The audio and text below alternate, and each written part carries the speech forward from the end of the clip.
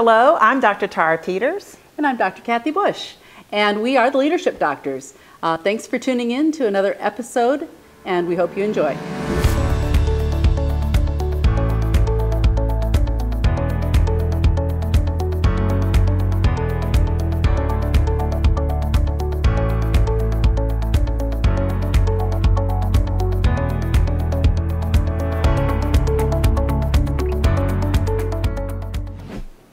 Hi, I'm Dr. Kathy Bush, and I'm one of the Leadership Doctors. And I'm Dr. Tara Peters, and I'm also one of the Leadership Doctors.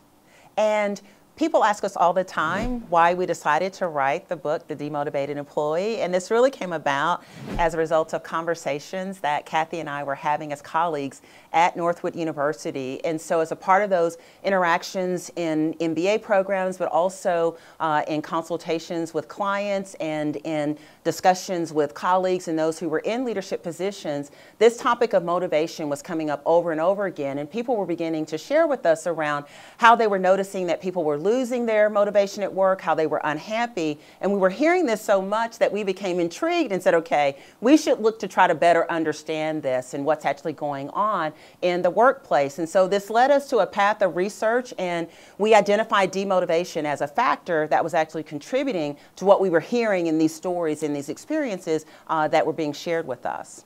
And we're excited to share this book and the ideas that we've discovered both through our experiences as employees and as leaders of other people, as well as our experiences teaching and talking to other folks in our consulting businesses and our various interactions that we have with people who lead others. And so hopefully you as leaders will get ideas that will help you to do a better job preventing demotivation in your employees and or cleaning it up if there is demotivation already going on, helping them get better.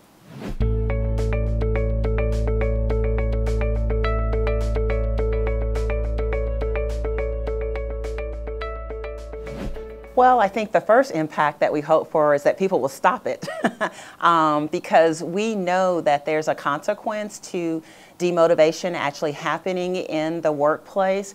And so as a part of helping to address that, we really, as Kathy alluded to earlier, really want to help leaders inside of organizations to solve this issue that's coming up with employees. We are not cynical, so we don't believe that leaders actually are intentionally engaging in behavior or making decisions that are causing employees to be demotivated with purpose, but it's happening. And so we really want to, first of all, help them to understand how they might be contributing, and then to really put some tools into their hands that allow them to really work through the issues that are going on with employees inside of their organization. So again, they can create workspaces that employees are actually motivated in, as opposed to actually losing their motivation as a part of the work that they're doing.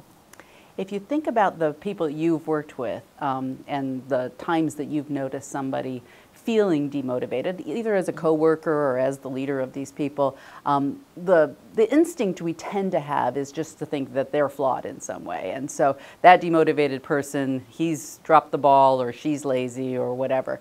And so our goal actually is that we'll get people to think about that differently, that we'll get people to recognize that the demotivation that's going on probably has a lot of different sources, a lot of different factors, and not all of those factors are just simply the individual who has a flaw in some way or a bad attitude. So, so there are a lot of things to think about, and hopefully we will get you thinking about what you can do differently as a leader when you get a chance to read this book.